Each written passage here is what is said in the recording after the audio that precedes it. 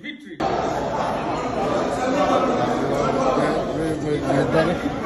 Bruce. Sorry. Yes.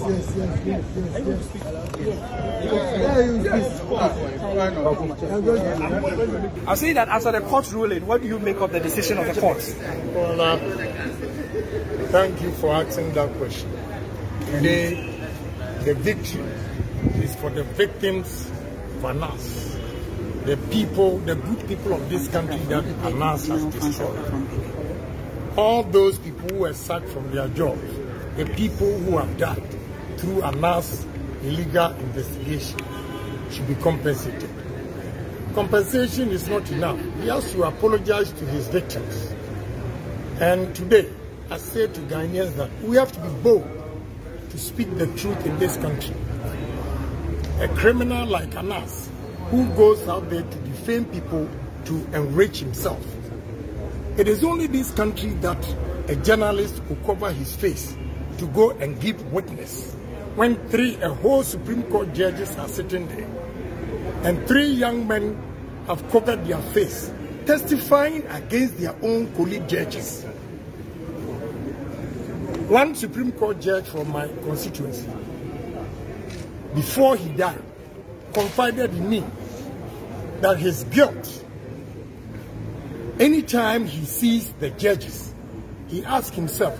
how could he have made that mistake? That 3 people covered their face and he didn't even know who was Anas. And still convicted his colleagues judges. Unfortunately, he's dead. He should have seen today's judgment for him to clear his conscience. But I'm not going to talk too much. All I'll say is the victory is especially for Kwesi Nyantakyi and a gentleman here. What they have gone through, Anas's humiliation in this country. Nobody. The guy is fortunate because I don't have time. I'm contesting as presidential candidate. As I'm here, I have to go somewhere and meet the delegates. If not, I'll have the same time from 2018 to 2023, 5 years. I would have enough time to pursue him in court again, to level against him, criminal charges against him. But it's fortunate that I don't have time. But I'll leave it to Ghanaians to know who is announcing. I think MPP President Akufo-Addo and the Vice President should apologize to Edumbuai for what they have done to him. Because a simple thing that Anas put there, don't pat my back. They have disgraced Edumbuai. And today's judgment, the president should apologize to Edumbuai. Vice president should apologize to Edumbuai. They cannot sacrifice innocent people like that. That's all I have to say. Nasanya Agyapong, and the part of judges of reputable standards. I will go on and say, I say, and the Kwesi Nyantakyi, which your court was in judgment, Agyapong, and your no more Kwesi Nyantakyi. Now, resident of Papa, and near Siaja, and seven no Agyapong, or Berbia, and your Ghana, and can say, you open me a demand, and Ghana for Muntie, and that's. Well, wrong when a Ghana for say you can so more because they say go back to Ghana. What be a corporate president? Yeah.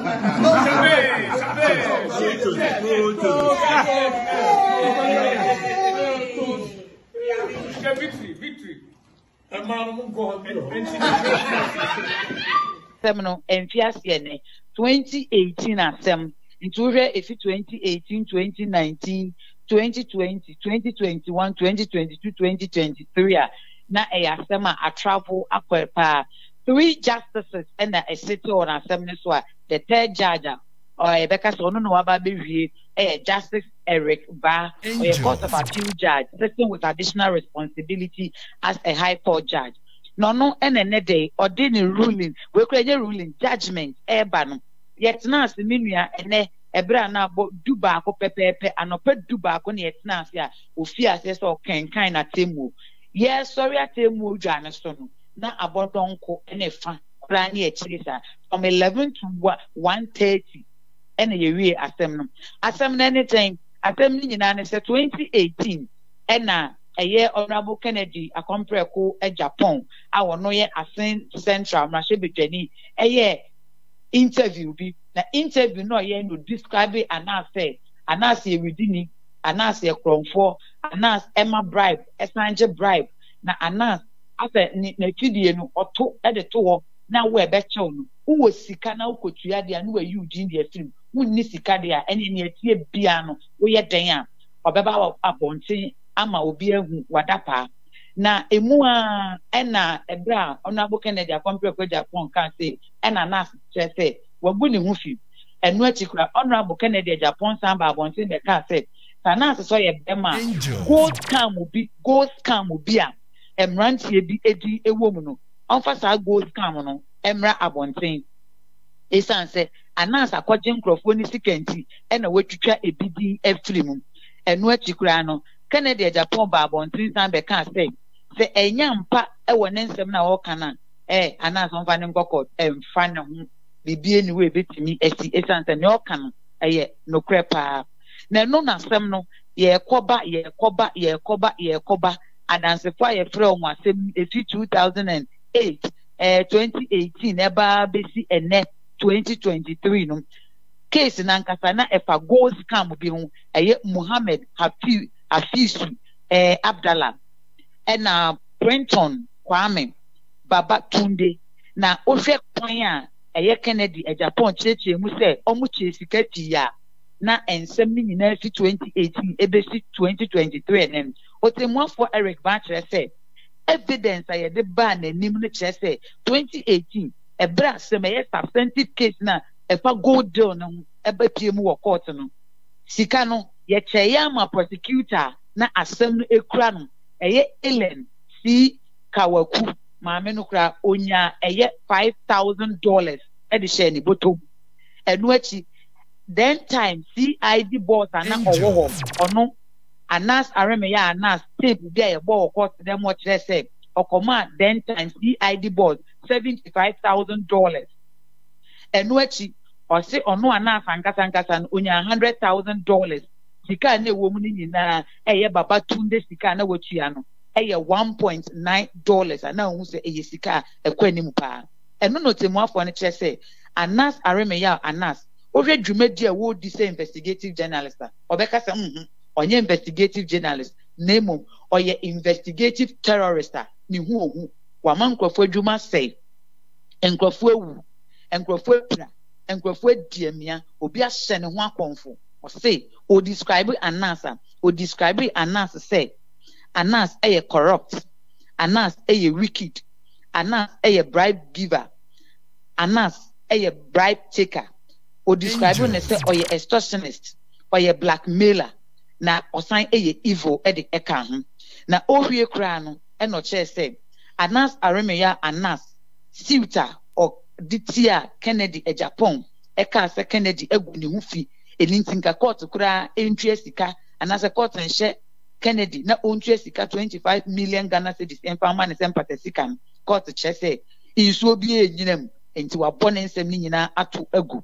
na ohwieye na anas lawyers esreye ese wedie nka obi anfa ne kanko nanso Kennedy lawyers original catch court ne say court no enye empatasika 1 million Ghana cedis emfaman otemafo Eric Bachre say there bi eno de ano odin dodo enti 50,000 Ghana cedis na wetwa ese anas aremeya anas ontua emfa ema Kennedy Akompreko Agyapong Kennedy ankasa ba court Kennedy ene oti court dem ho na se de judgment na ekọ na wonwenwen na wo seresere ewo ho no o kire se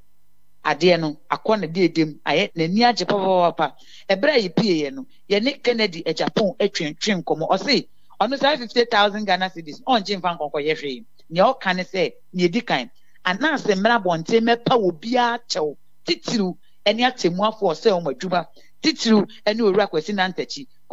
no wo court ho kwasi na ntachi betena mu e wo court ho papa pani bia wono so bo ni din say friend Abdallah ono so betena court ho say anas e decide oprendis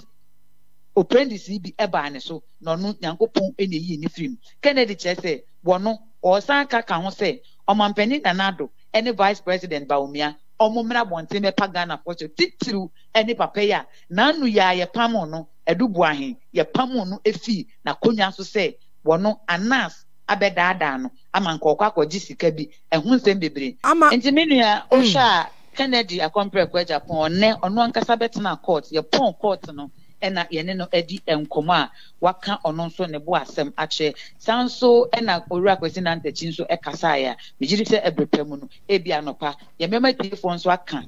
atie ne owura kwesi na ntachi nso ba court a okan nani age ne nsema okan se we kire se ne to no ena manase so ne bae Anas oye nipa bonfo ama tawansa no wakwanya ne ntia se nimanimu ye no Anas areme ya Anas nso e de release biaba a mo pie free court wa na agya no so circulate ye ka se ukura bi wo betimi apa ne ho kakra ama ya tia na minu ya medase krata da manim tesia eye Anas areme ya Anas na ohwe ne krata wo de aba bontina na posto na ye makomaku esia ena watwero ena wabo edede se wo so na ne o kan nyina ne se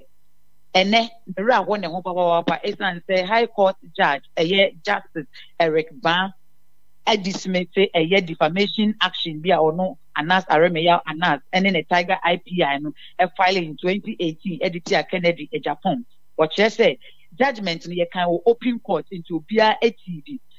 Point number 2 near Anas kan ene say who watches the watchman na Kennedy Agyapong kan wasem na onam so kan se ono Anas kura agiewu wakum JB dankwa edunu ensem a ensene mfata ni nyina ka defamation suit na ode koye no tie ne nwanwa pa se enei otemuafo ekenkan sansem ni nyina gitum se Anas Kennedy egu ni hufi na emom edu ba bi no ono asan bu atenchia etwa atenchia eka se ewo mu se yegu Anas hufi nanso Anas hufi na yegu ye no kwedu a